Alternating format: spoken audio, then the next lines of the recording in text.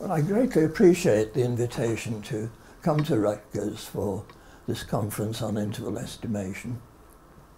It's very many years since I visited Rutgers, but I have happy memories of several occasions there. And I'm sure your conference will be very interesting and fruitful. I know it's about interval estimation, but I'm going to take the liberty of beginning with some more general remarks about the role of statistics in well, science in general. And we can think about this in various ways, but here's one way of going about it. Thinking of a series of phases of investigation, starting with the very important issue of the use of statistical methods and statistical thinking to clarify research questions. Because in any field of investigation, the asking of the right question is absolutely crucial. In a sense, it's more important to ask the right question than to worry about details of the answer. So statistical thinking can help take a subject matter question or questions and clarify them. And that can be very fruitful. Then, if there isn't already data to address those questions, we have the whole issue of study design, design of experiments, design of observational studies, sample surveys, and so forth. Technically interesting, but speaking purely personally, as a sometimes applied statistician, taking part in the planning of a large investigation can be one of the most interesting and fruitful things that one does, most challenging things that one's likely to do. Then we have issues of metrology. And by metrology, I mean the principles of measuring things, of measuring features conveniently and accurately and reliably. And particularly, it's a term that's mostly used in a physical science context, but many really major lines of work depend upon developing clever ways of measuring things that are reliable and usable. And there are lots of examples of that. If we move away from the natural sciences and we can think about how to measure health-related quality of life, how many dimensions does one need, how are reliable results to be obtained. We can think about sleep as an important and interesting issue. How should we measure sleep by a self-assessed questionnaire? How do we take account of 15 minutes quiet sleep at the back of a lecture room, for example? It can be very rewarding. And so on. So issues of metrology are very important, often critical. Then we come to data collection, then to data analysis.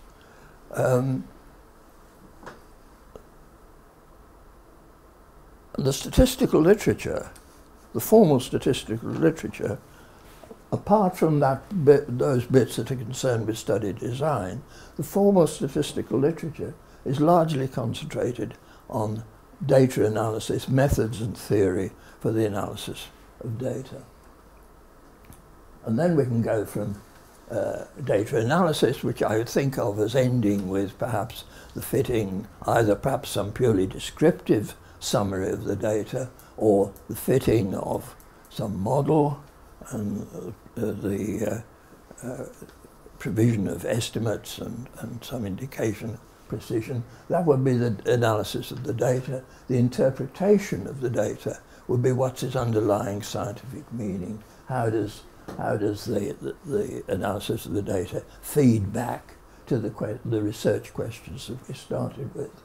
Or it may be purely an issue that's more focused on decision making. It may be issues such as what account should a clinician take of these results? What account should a policy maker take account of these results? for determining what to actually do in some context.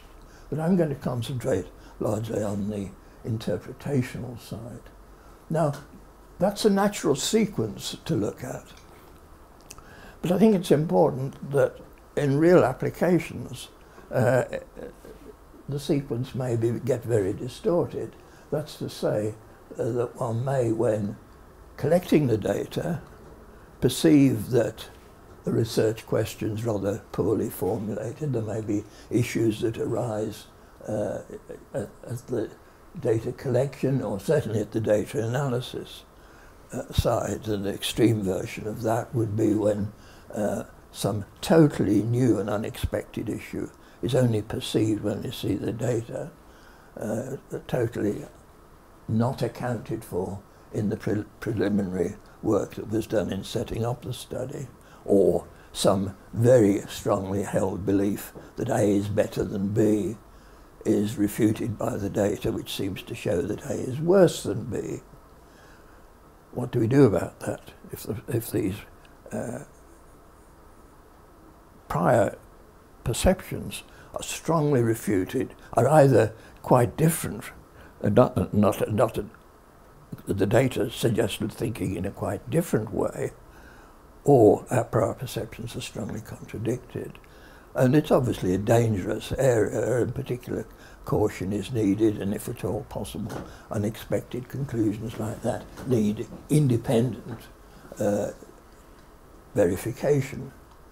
But to say we won't look at this because we didn't think of it beforehand would be a very, very dangerous strategy to follow. So while that sequence is a natural one to think about, it's certainly in real life things are likely to be more complicated. So I'm saying that the themes that I've just listed are intertwined. We may have questions formulated only after we've seen the data, but nevertheless question formulation is absolutely crucial. And our analyses, whatever level of statistics we're using, can be relatively informal. That's to say, the probability element in the analysis may be either not present at all. It may be totally a question of data summarization, or the probabilistic element may be relatively minor. Or as the analyses get more and more formal, there's more and more emphasis on the probabilistic side. When we go to more formal models, and of course the theoretical statistical literature is overwhelmingly concentrated on topics where there are fairly well formulated probabilistic models to describe the data, and we have to say, well, where do these models come from? Well, sometimes they come from the randomization structure of an experiment. If we've done a Latin square experiment, for example, the analysis in terms of row effect, column effect, and treatment effect is really dictated to an appreciable, not totally, but to an appreciable extent by the randomization scheme that's used to set up the design. It's not a special physical or biological assumption for the particular set of data. It's normally best thought of as a consequence of randomization. It may be that many, perhaps most statistical models that one sees in the biological and social science area, the models are just describing plausible general patterns of variation, multiple regression in its various manifestations and generalizations, for example.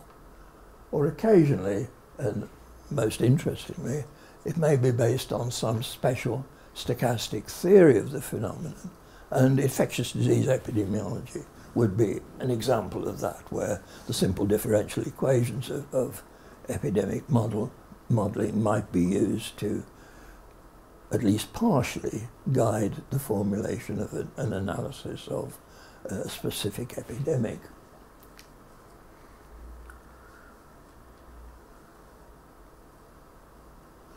Now, proceeding a bit further down this chain, we have to decide if we're going to think about formalistic, probabilistic models, they will have parameters, and we can think of parameters of interest as attempts to translate a subject matter question into a formal statistical question. And I've distinguished in a fairly obvious sort of way between parameters in a model that are really of interest in their own right. They are part of an attempt to address the science of the problem. And then other parameters may be there because they're necessary to describe the pattern of variation that we've got, even though they're of no particular scientific interest. In many, but not all cases, for instance, in any regression-like problem, the residual variance might be something that's got to be there, but we're not explicitly interested in it. Whereas the regression parameters, some of them at least, are the focus of our attention. Now, how are we going to coming now closer to the theme of the conference, how are we going to tackle, assuming we've got as far as a probabilistic model, how are we going to tackle inference about a parameter of interest? And one solution with a very long history used to be called inverse probability, and I think the term Bayesian Bayesian approach only came in use relatively recently. Inverse probability or Bayesian solution, and if that's based on a firmly established prior distribution, it's clearly the way to go. I don't think anyone can dispute that. The difficulty is what is a firmly based prior distribution? Now, the major study of that, there have been many studies, but the major study was by Harold Jeffreys. Jeffreys was very famous initially for his work in geophysics, and I think it was his analysis of the observational data of geophysics that led him to an interest in the statistical analysis of such data, and then into the basic ideas that were involved. And in a book, first edition in 1939, there were minor revisions in later editions of the book, a highly influential book. He really developed the idea that you could have some sort of representation of an initial state of ignorance, so that your analysis described what you could learn from the data. And he distinguished between what he called chance, which was a frequency-based representation of variability in the real world, and probability, which was a measure of uncertainty of knowledge about the world. He used, in the title of his book, Theory of Probability, by probability he meant assessing uncertainty, not describing haphazard variability in the real world, which, as I say, he called chance. And he developed a theory of doing that. And the answer you get for interval estimation are often, but not always, very similar to those that will be got by other approaches, in particular by so-called frequentist approach, which didn't bring in this additional notion of probability as measuring uncertainty. But it was shown at a fairly early stage that this, while it's often for interval estimation, gave very, very nice answers, which everybody was happy with, so to speak. Not so true for testing hypotheses, that's a different story. While it was true for interval estimation, it could go very badly wrong. And I think this was first pointed out by Maurice Bartlett in the late 1930s, where he showed basically that if you use maximum likelihood on a problem with many parameters, you could get disastrously wrong answers. And he showed what to do to correct for that. And Charles Stein, in a well-known paper in the 1950s, Stein didn't discuss this in a Bayesian formulation, but a slightly different but equivalent formulation. He showed us a very explicit example where the result of using the flat prior and determining the posterior of a derived parameter gave absolutely disastrous results. Not just by disastrous, I don't just mean that a 95% coverage was a 96% coverage. I mean that a 95% coverage was a 10 to the minus 7th probability coverage. It was just totally, utterly wrong answer. Very striking example. Now, turning to very explicit bit of history and simple example. The first, as far as I'm aware, the first attempt to give interval estimates for parameters that were not based on posterior distributions and prior probabilities was by R.A. Fisher in 1930 in a paper with a very mysterious and misleading title, but nevertheless a very interesting paper. And he concerned himself with problems that were one parameter exponential family problems with continuous responses, or could be implicitly problems that could be reduced to that by conditioning or marginalization. And I'll describe his argument in slightly different words by taking the very simplest illustration of that. We have a random variable y that's normal with mean theta and variance 1. And we observe one observation. That's reducing the thing to its simplest form. And we know nothing else. Just the model, the y is capital Y is normal with mean theta and variance 1, and we've observed little y. Now, we can start off with a statement of the model, namely that the probability in the usual sense that capital Y is less than theta plus some suitable constant is equal to whatever probability we choose to have. So we start out like that. And capital Y is the value of an observation we haven't yet observed. All we know about it is that's its probability distribution. Now the situation changes. We observe that capital Y is equal to little y. And what Fisher basically said, he didn't use quite this notation, that we can just replace capital Y by little y because that's what's happened. We've observed that our random variable capital Y is equal to little y, and that now our unknown feature is the value of theta, and I've put inverted commas around the probability at the beginning and the probability and the theta at the end. We have exactly the same statement because now nothing has happened between line 1 and line 2 except that we've observed an observation. In general, our canonical statistic or whatever it might be. Fisher just used probability and said, well, because of that, we can say that we know the distribution of the unknown capital theta. If you wanted to, you could obviously rewrite it in terms of the cumulative distribution function of the notional random variable capital theta.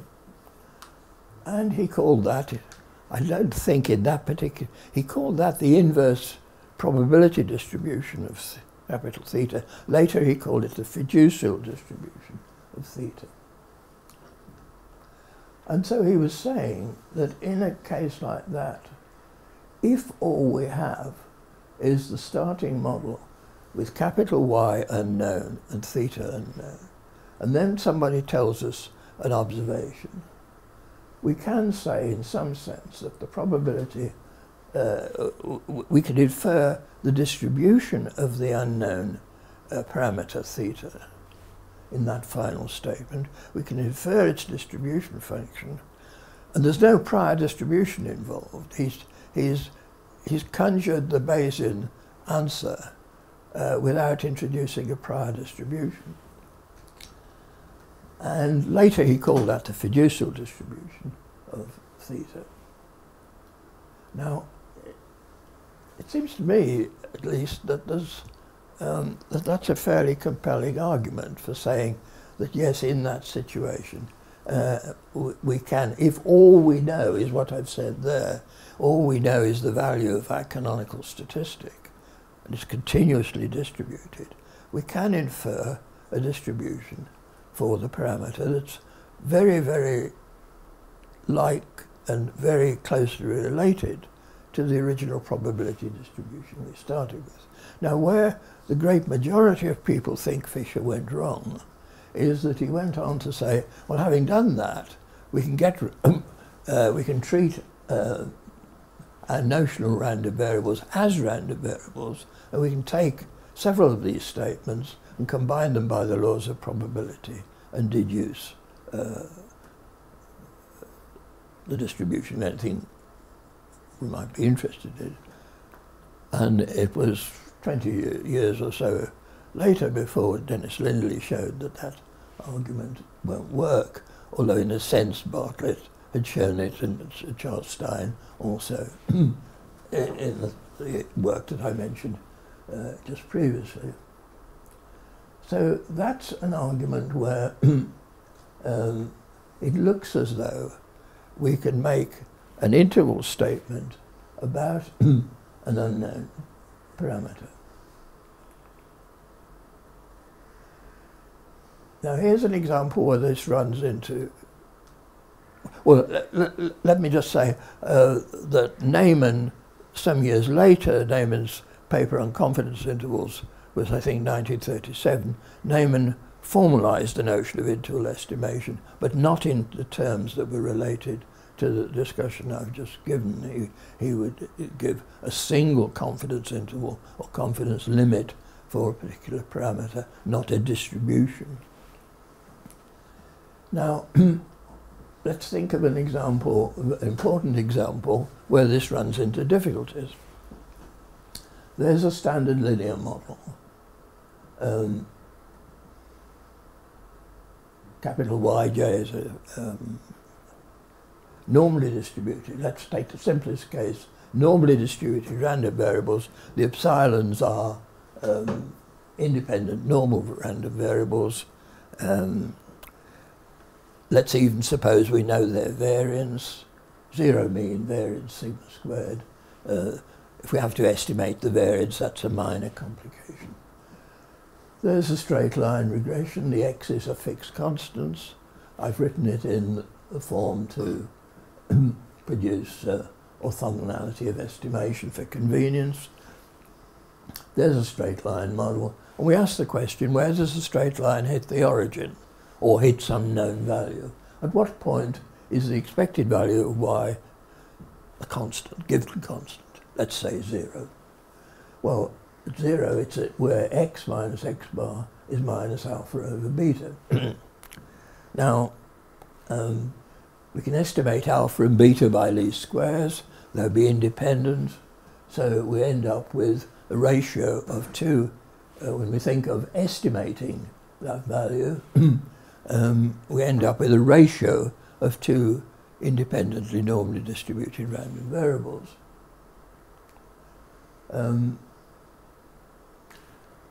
And I just point out that that example, which is arose realistically in a bioassay context originally, it's also very strongly connected with the popular topic of Mendelian randomization and also in econometrics of instrumental variable analysis, where ratios of regression coefficients are being considered. Now, to study the question in more detail, it's best to take it in a canonical form. So I have 2 random variables, independent normal, unit variance, and unknown means, mu and nu. And I say I'm interested in the ratio of the 2 means. And the solution was given by Fisher in, he gave it to the biometrician Chester Bliss, who was, I think, visiting London from Yale in the 1930s, and asked Fisher posed this problem as a bioassay problem to Fisher, and Fisher gave the following solution. Characteristically of Fisher, it was published he was very, very generous. He had a reputation, well deserved in many respects, of being a very difficult person, but he was also often extremely generous with his ideas, which he would give to people for them to publish. Anyway, it's published by paper by Bliss, and the argument goes like this. We consider y minus theta x. That's normal. Remember, theta is the ratio of the two means. So that's something that's got zero mean and a variance 1 plus theta squared. So we can say that by choice of the constants k star, we can make that random variable in the middle there lie between two limits. We could take an upper limit and a lower limit. We're able to take the two symmetrically for a reason that will appear in a moment. Take the two symmetrically, and we can make that probability whatever we want it to be by choice of the constant k. So what we have to do when we've got data, the data will be little y and little x. Just like the earlier problem I mentioned where we observe one value of our random variable, here we're observing one value of these two things whose ratio is to be obtained. So we get little y and little x. We have to say to ourselves, what does that tell us about theta? And the solution given by Fisher was to say, well, we equate y minus theta x squared over 1 plus theta squared. We take the square of the expression in the middle there and equate it to its upper and lower limits. So the values of theta are determined by the roots of the quadratic equation, which is obtained by saying that the square of the thing in the middle there is equal to k star squared. And there's that quadratic equation. Quadratic equation in theta that tells us implicitly whether the value of theta is in that limit, yes or no. Now, the solution of that, there are now essentially three possibilities. If that equation has complex roots, it turns out there are no values of theta. Sorry, if it has complex roots, every value of theta satisfies that equation. Every value of theta is in our confidence set. If it has two real roots, there are now two possibilities. Either all values of theta in a certain interval satisfy the equation, or all values outside a certain interval satisfy the equation. So we end up with three possible answers: that the confidence set is everything, all possible values of theta are consistent with the data, or we may end up with what we'd perhaps expect, a nice little, or not so little, interval of values that are consistent with the data, or we're told every value outside a certain interval is consistent with the data. That's what the algebra and formalism is telling us. Now we have to, because that may seem at first sight slightly surprising, we have to say, does it make sense from a common sense? Because if the theory gives us an answer that seems very surprising to our common sense, either our common sense is wrong or the theory is wrong, and we have to find out which. Well, the way to do that is to look at simple special cases. The point is that in general, you see, that inference is not in general in the form of a distribution. This is why I'm going over this example, because in easier cases, the form of the inference about theta is in effect a distribution. But here's a case where it seems not to be a distribution. Well, here are three little examples. Remember, these are observations on normals with variance 1. So we can say the numerator is somewhere between 98, 99, 100, something of that sort. the denominator is 48, 49, 50 perhaps. The ratio is pretty close to 2, and it's not going to depart very much from 2, and a confidence, whatever you care to call it, a confidence interval or whatever, around the point estimate 2 is perfectly reasonable. It'd be surprising to find anything else. So that's perfectly well behaved, and that's one possible solution. But now think of the following. Remember, x is a value of the denominator, not the numerator. Well, the numerator's okay, it's going to be pretty close to 100. The denominator, well, it's got an error of standard deviation of 1.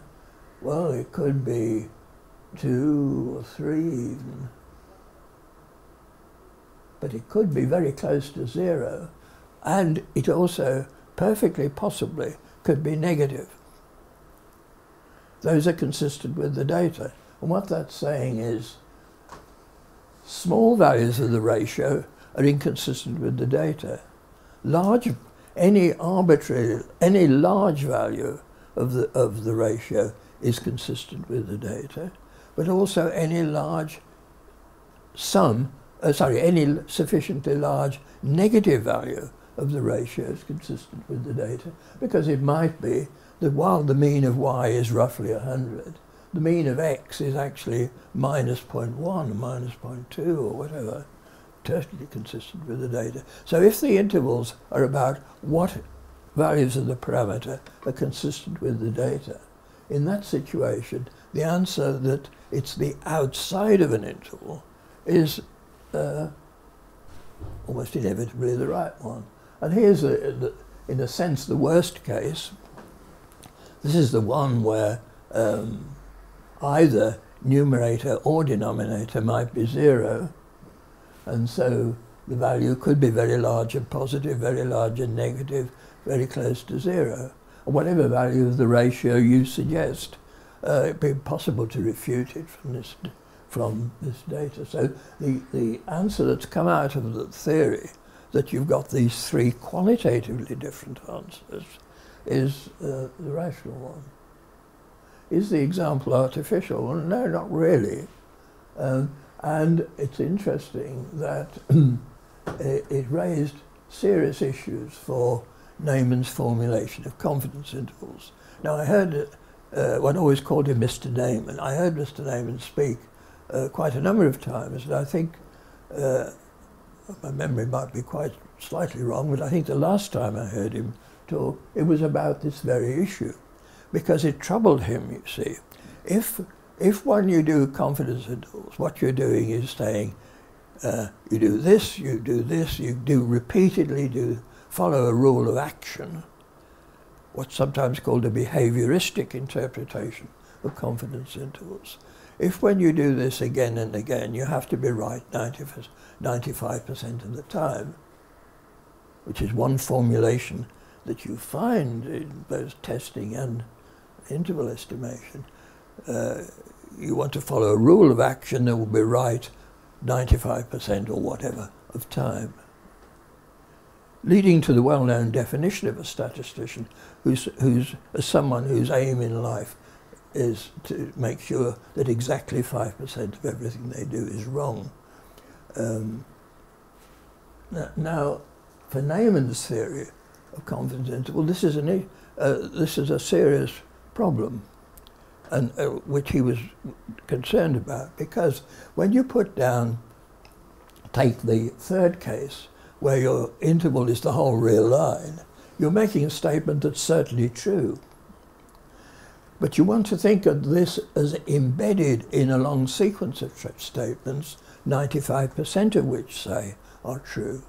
But if you can see this statement's certainly true, it must mean when you make a non-degenerate statement, less than 95% of them are true. And Neyman was concerned as to what to do about that. But it seems to me that this is at the heart of a misconception about the nature of many forms of statistical analysis and interval estimation in particular. And that's the distinction between calibration and action. What we're doing when we say, if we do this again and again, we'll be wrong 95% of the time, or whatever, we're calibrating our method of measuring uncertainty against a hypothetical set of procedures. We're saying the empirical meaning of this statement would be this. The parallel might be this. If I want to measure my height, or have my height measured reasonably accurately, there are standard protocols for doing this. I should take my shoes off, I should stand in a certain way, and measurements would be taken. If somebody says, whether it's measured in metric or US units, whichever, somebody says, well, what does that value really, what does so many, whatever, 2 meters, something or other, or 5 feet 10, what does this actually mean? Then the answer would be, well, you're being compared with a reference method of measuring length. In modern days, I think some wavelength of some radiation or other. In the old days, you're being compared with a standard bar held either in Washington, D.C. or in Paris, as the case may be. You're comparing your length with that standard bar. If somebody asks you what your measurement really means, that's a kind of objective definition. And if the measurement protocol is obeyed sufficiently accurately, you'll be pretty close to that answer. And what the calibration does is to ensure that different measurements of my height, different measurements of different people's height, more or less independently of who makes the measurements, are comparable with one another. So that calibrates the method of measuring height. It's not an instruction of how to actually do it. It explains what the measurement means. And I think there's a distinction here. If we think of confidence intervals or whatever as measuring uncertainty, this notion of repeated coverage calibrates what we're doing. It's not an instruction of how we should use it. And it's interesting, I think, one would want to make a more detailed study of this, but if one looks at Neyman's more applied work, that tends to be how he used confidence intervals. When he lectured about them as a theoretician, it was very much, it's a rule of behaviour, we must do this again and again. We can say nothing about any individual case. We're just following a behaviouristic rule that has certain well-defined properties.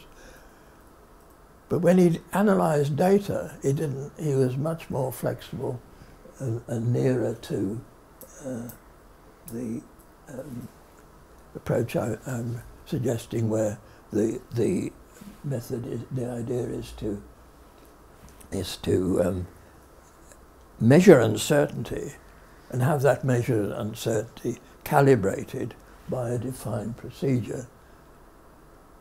And of course the defined procedure depends upon certain assumptions, just as the defined procedure for measuring height depends upon the assumptions that the protocol of measurement has been reasonably well followed.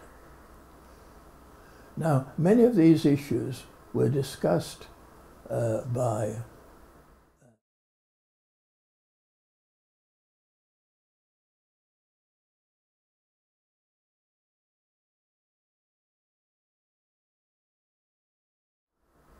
several people a long time ago at a meeting with the Royal Statistical Society, and Fisher, Neyman, Bartlett and others took part in the discussion of these papers, and some of the points that I've been making, perhaps many of them are taken there, and I'd particularly point out a recent paper by Don Fraser which emphasises the differences between, in particular, the Bayesian view and this other approach. Now here's a quite different problem where interval estimation doesn't seem to be appropriate. This is not a time series problem. This is a problem of regression with a sinusoidal fluctuation in, with a series of possibly peculiarly spaced values of x. So you're looking at perhaps one or two fluctuations of a sine wave of unknown wavelength, 2 pi over omega. And it may be that the data, if you have a poor choice of the x's, that the data are consistent with values of omega in this range or values of omega in that range. So your natural confidence region, so to speak, is a set of disjoint intervals, not an interval or a distribution. If I could summarize the first part of what I said, the formulation of incisive and relevant questions is absolutely central to any statistical analysis. Assessing the uncertainty of our answers is one characteristic of statistical analysis, and as I've described it, is in a sense a problem of metrology. Metrology is about how do we measure things in a reliable and sound way. How do we measure uncertainty in a reliable and sound way? And we asked the question, if you think of measuring uncertainty like that, are our measures well calibrated? And that has to mean something like some kind of property of the method that would obtain if it were repeated, but we have to be careful about what that means. And an issue I haven't had time to discuss at all, but perhaps more important than any of these, are errors, particularly in complex problems with, let's say, big data. One has to mention, one can't possibly speak without mentioning the magic words big data. So I've done that, especially with big data. Are our uncertainty assessments based on realistic assumptions about the pattern of variability that are present, or are we making in particular strong implicit independence assumptions, which means that our standard errors are likely to be much, much too small? I haven't said anything about decision analysis, partly because a decision version of interval estimation is possible, but in applications I think very rare. If one had problems of position finding, trying to search for an unknown point along the line or in an area, that could be formulated occasionally as an interval estimation, an interval decision problem, but I think that's rather rare. So that was summary A. Summary B is this. Very often, but not always, inference about a single parameter, theta, is conveniently captured in something that looks like a formal distribution for theta. In many but not all problems, a posterior distribution with a flat prior, a Jeffreys-like prior, for example, leads to an appealing, reasonably well calibrated, and very often from a computational point of view, and even conceptual point of view, very appealing. Very often, but not always, because, as I've stressed as an example, the Bayesian solution of that kind may go very badly wrong. In particular, therefore, the punchline, in a sense, sometimes such a Bayesian solution would be very poorly calibrated, and in that case, it would be dangerous to use it. Thank you.